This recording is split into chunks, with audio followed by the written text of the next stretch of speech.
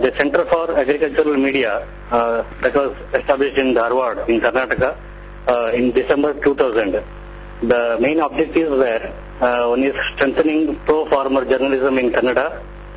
Next is to encourage self-help journalism among farmers, to focus on need-based communication system for farmers, to promote alternative efforts in agricultural communication, to identify and document similar and related initiatives worldwide, to bridge communication gap between farmers and scientists, to focus on farmers' innovations and pro-farmer issues, to set up a library on alternative agriculture and alternative agricultural communication, and lastly to establish a network among like-minded individuals and organizations engaged in innovative alternative efforts in farm journalism sectors. The basic basic indicator is the number of articles written by our candidates and fellows published in mainstream media and farm journals. So every year the number is increasing, and also the kind of response we get from the candidates. We generally don't advertise, so it is like a mouth-to-mouth campaign.